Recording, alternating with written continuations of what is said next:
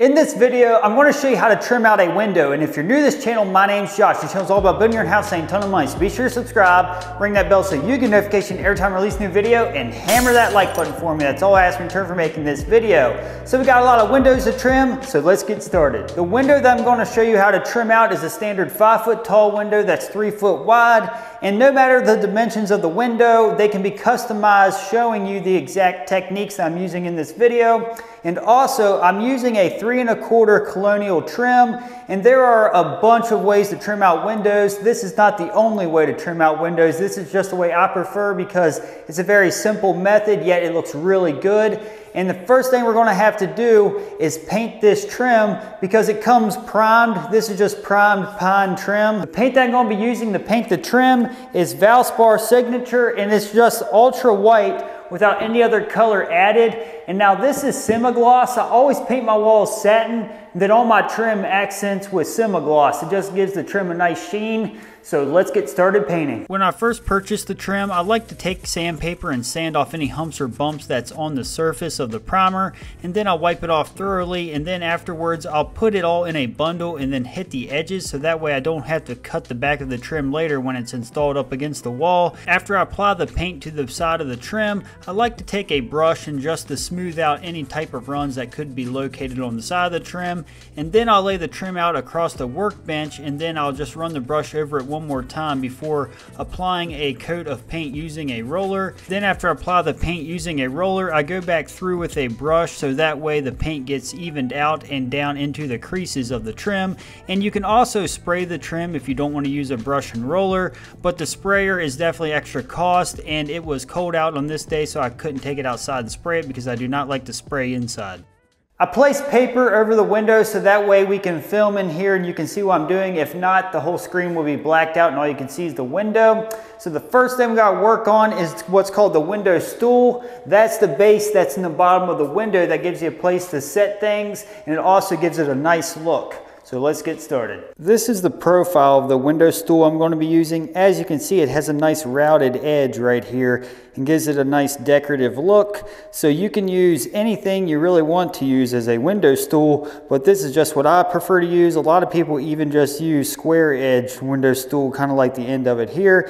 So it's all up to what you want as window stool. When it comes to building the apron, I like to use a piece of the colonial 3 1/4 that I'm going to be using around top of the windows, and it's going to sit roughly right here. And just so you get the idea, this is just a little piece of that window stool. It's going to sit back here. Now, I don't want the overhang to be this long. That's a pretty good bit of overhang. I only want about 1 inch overhang past the apron. So with that being said, I'm going to have to rip this down some. So if I hold that up there, it's going to give me a measurement from here to there, about 3 1/2. So I got 3 1/2 from clear back at the window to this edge. So I'm going to add 1 inch to that because I want 1 inch overhang. So as you can see, I need to cut this down to where it's 4 1/2 inches wide instead of being 5 1/4 like it is now. So the first thing I do is rip down a board to 4 1/2 inches. That's going to act as the window stool. Here's a full 8-foot piece of the window stool. Now let's go rip this baby down. The quickest way to rip down this window stool is to use a table saw. You can use a circular saw, but I recommend you using a guide if you do. And now if you look here, this rounded edge is going to be facing out, and I'm going to rip off the square edge because this is going to be the back up against the window. So I already have the saw set to rip off the desired amount to give me 4 1/2 inches finished here. To determine the length of the window stool to where it's going to come out on this wall, I must determine where my trim is going to come down, where this window jamb is. So I know I want to come over for a 1/4 inch reveal. So if I measure over, I got a 1/4 inch right here. And then from that 1/4 inch, I know my trim is going to be 3 1/4 inches wide. So that puts me over 3 1/2 inches to the edge of the trim, so about right there. So if we mark 3 1/2 on the wall, now that I have the edge of the trim marked, I want 1 inch past that. So that's going to put me at 4 1/2 inches away from that window jamb. So I'm just going to make a nice little mark right there. So now I know the distance from the edge of this jamb to here is going to be 4.5 inches. So I need to get the measurement in between the window from here to the other side of the jamb and add 9 inches for 4.5 on this side, then 4.5 on the other side. When I measure the distance in between the jamb, I got 34.5 inches. So if you add 9 inches of that, that gives me 43.5 inches. So I know I need to cut my window stool 43.5 inches. For this window casing job, you're going to need what's called a miter saw. And this miter saw has a slide on it so it can come out real far for wide trim. And it also has a double bevel, but we only need one that does a single bevel. And also, you want to make sure you use this and try not to use a circular saw to make your cuts because the cuts aren't going to be near as nice. So just a word of advice. And now we're going to cut that window stool down to 43.5 inches like I mentioned earlier. As you can see, after you cut that window stool, it's just a straight cut, but I like to route this edge because it gives it a nice finished look. And if you don't have a router or the router bit to do this, you don't have to, but I highly recommend it because it's going to make it look very nice. So in order to do this, the tools I'm going to be using is a router with a router bit that's the same design as the edge of that window stool. And that window stool I bought at a big box lumber supply store. So it came with that edge on it and I had to find the corresponding router bit and I found it on Amazon. If you want to purchase it, the link is in the description below. And also, I'm going to be using 2 of these quick grip clamps in order to secure the window stool down while I route it. And this is the exact router bit that I'm going to be using right here. And as you can see, it has the same design as the edge of the window stool. So let me show you how to do this. First thing I gotta do is secure this window stool to the bench so that way it secures it so it doesn't shift around on me. Next, I need to measure 2 3/4 inches off this edge and make a mark. And that's off the edge, that's at the very end of the window stool. And now I gotta take a speed square and line it right up with that mark we just made. And then take my other quick grip and secure it to that piece of stool. And now this is simply gonna act as a guide. I'm now gonna take the router and run down that edge and route this edge.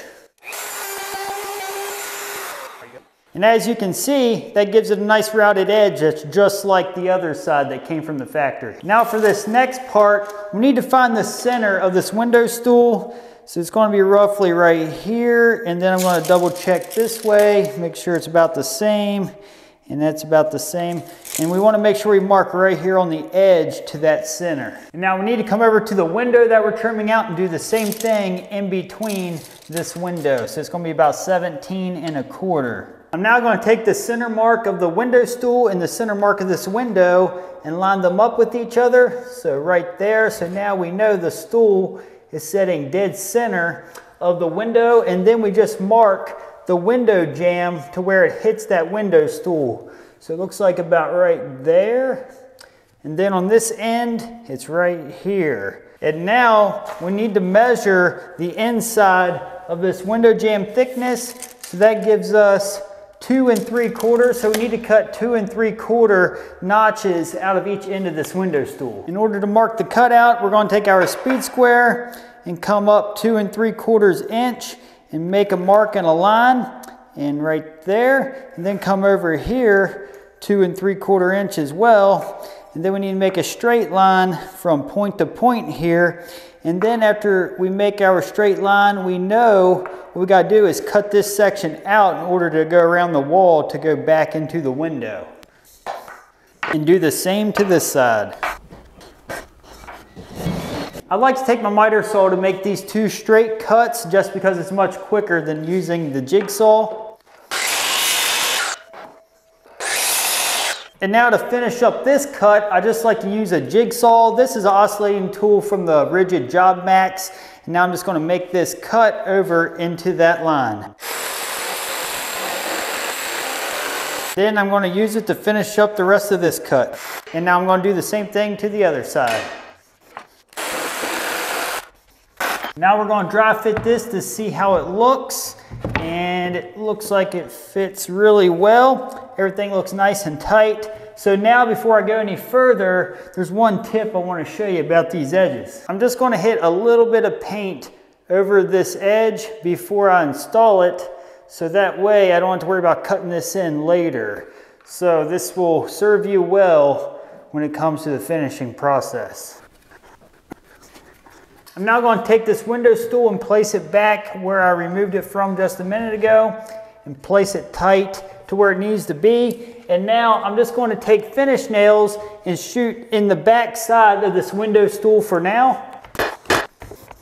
I'm now going to take a torpedo level and check to see if the front needs adjusted in order to make this level. And actually that's setting really good. Now if it did need adjusted, we can take shims and adjust it accordingly, but I got lucky on this one, it's setting where it should be. So now we're just going to put nails in the front side of this window stool to secure it into place. Now when it comes to cutting the apron that goes underneath this window stool, I must first get the measurement. So if we take a measurement in between here, if you remember right, it's 34.5 inches, but this time I want the apron to come out flush with the end of my trim on the outside. So we take a measurement, if we have a 1/4 inch reveal plus 3 1/4 inch trim, that gives us 3.5 inches off each side from the side of this window jamb. So if you add 7 inches, 3.5 on each side, plus the 34.5, that gives us 41.5 inches. So now I gotta cut a piece to go underneath this window, 41.5 inches. In order to cut the apron, I must first turn a bevel onto this saw at a 45-degree angle. And the reason why we gotta do that is because we gotta build a return on each end of those to give it a nice finished look. So we're gonna slide our bevel over to 45 degrees and then we're gonna lock it right in place. And in order to cut this stuff, we know we need to go into the trim and not have it like an outside corner. So in order to do that, we're gonna slide our trim over here tight against the fence and give us a nice 45-degree cut here first. And now we're going to go ahead and mark our measurement on the trim, which was 41.5 inches. Now we need to turn our trim over this way so that we don't have to turn our bevel on the saw. And now we're ready to secure this to the wall. In order to install the apron, we're just going to hold this up to where it goes roughly, and then we're going to take our tape measure and get equal distances from each end of the window stool to the apron. All right, that's exactly center of the window stool. Now we're just going to secure this trim tight up to that window stool. In order to finish the ends of the apron, I'm going to take the scrap piece of trim left, and I'm first going to bevel each end at a 45 degree. Now we're going to put our saw back at a 0 bevel. And now we're going to cut square right to the point of that trim. So we need to keep this piece, then flip this around and do the same to this side.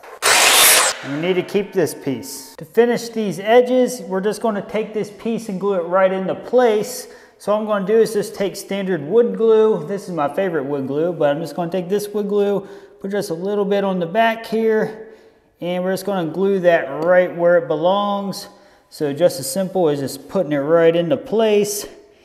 And just something like that. Oftentimes the tackiness of the wood glue will hold this into place, but I like to take a piece of blue painter's tape just to secure this for at least several hours.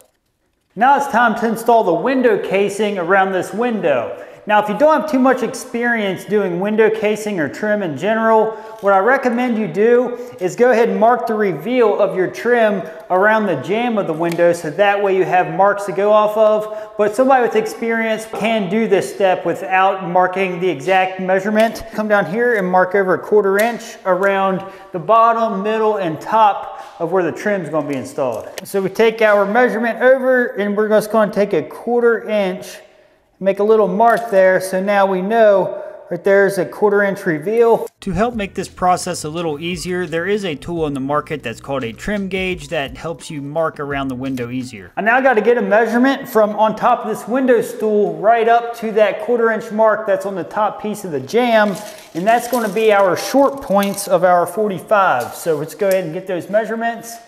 And I got 58 even, and over here the same way, and I got same thing, 58 even. So I gotta cut both ends 58 to make our sides. I'm going to cut the casing for the right side of the window first. So what I like to do is check out my factory cut that came naturally on the trim, and it's a little rigid, so I'm going to cut this off to give me a nice straight end. And now I'm going to measure up to that 58-inch mark on the short end of the trim. And this side is going to be for the long angle, so this is going to be on the short side here. So we're going to measure up to 58 inches. And now, just by visualizing, we know we need our 45 that's angled this way. So what we're going to do is turn our saw to a 45-degree angle this way. And now I'm going to cut right on that mark of the short point. So as you can see, it's nice 45-degree angle. I'm going to place my trim right here where it belongs. And as you can see, I'm lined up right with that mark. And now what we need to do is secure it here first. And I'm just going to use my finish nailer. This is a straight finish nailer, 2.5-inch nails. And I'm first going to anchor it to the jack that's behind the wall here. And now, as you can see, we can either nail this end or place another one here. I'm going to try to nail this in, but you do got to be careful. It will split this sometimes. So as you can see, that turned out okay. So now we got to work this trim, see how it moves left and right to keep that same reveal that we got here going up the trim. So we're going to pull it over a little bit, and we're going to anchor it again about every 16 inches. And again, just work the trim left and right to keep the same reveal and keep nailing it off as you go till you get to the top of this trim.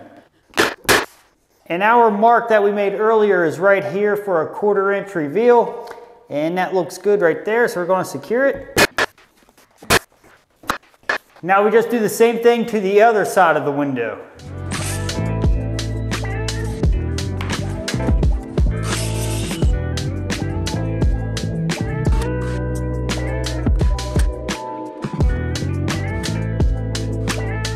Now when we cut the top piece to join both sides, you measure from the long point to the long point this time instead of measuring the short point.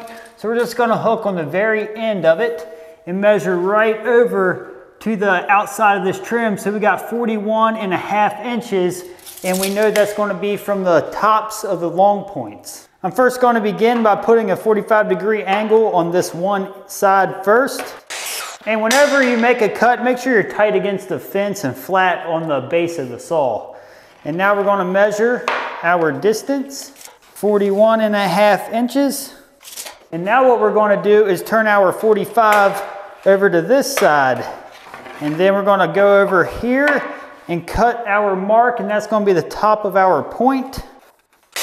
And it's just slightly long, but I'm going to go ahead and check it up into place first before I cut that little bit of 1/16 off, just in case it's the right measurement without cutting it short. Because after it's cut too short, you can't add length to it. All right, so if we place it up here, if we put this 45-degree where it belongs on this side, over here, as you can see, we're definitely a little too long yet. So we got to cut just about 1/16 heavy off that. A little trick I learned, we need to cut just a little bit off the end of trim, is we'll place it where it belongs. We'll put our saw blade down, and then we'll slide our trim right up against the saw blade and put a little bit of pressure on it, lift up our saw, then we cut, and it's going to take just a little bit off. And we'll test that out. A common problem here, you see how that drywall's out just a little bit more than this window jamb. This window jamb came on the window, so that's why the drywall isn't perfectly flush with it. And that's what's causing just a little bit of a gap here. That's okay, that's common. We'll just have to put a little caulk in that. I'm now gonna dry fit this and see how it looks one final time, hopefully. Yep, and that looks really good. So now what I'm gonna do is add wood glue to these ends before I nail it, just to add a little extra security. When it sets up, it's going to be definitely more firm. So now we'll go ahead and set it into place where it belongs. And then I'm going to start on this side, nailing it and securing it. And I noticed this needs pushed up a little bit, so I'm just going to tack a nail here.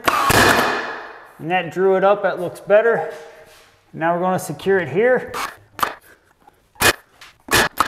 And that's all there is to putting the casing around the window. Anywhere you have a finished nail that wasn't sunk in all the way, we need to go through with a punch and a hammer and just tap them in. So I just run my finger across each hole, like right here. I can feel there's a little bit sticking up. So now I'm going to tap this down. The best way that I found to fill in these little nail holes is use spackling. What I like to do is put a little spackling into a bag like this and then tear the corner out and use it kind of like a caulk gun or a cake icing bag and squeeze just a little bit out. And because this trim is contoured, we cannot use a straight edge in order to flatten this out. It's a little more difficult. So what I do is I just take my finger, press a little bit in, and then just smear it off like so, and then just do that to all the nail holes before I paint.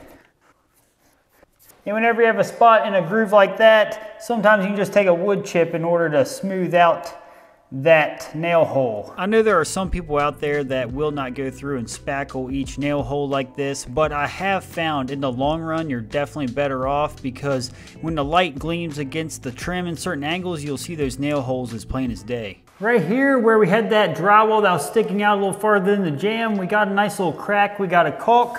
So I'm just going to take my caulk gun with a little bit of white. This is caulk that can be painted, so you definitely want to make sure you use that. Just going to fill in that crack.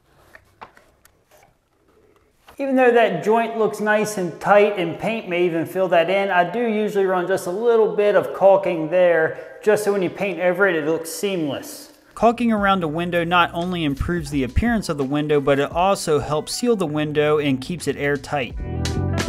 And now around the window stool, I'm going to wipe down the window stool and then caulk right around these edges, anywhere that needs just a little bead.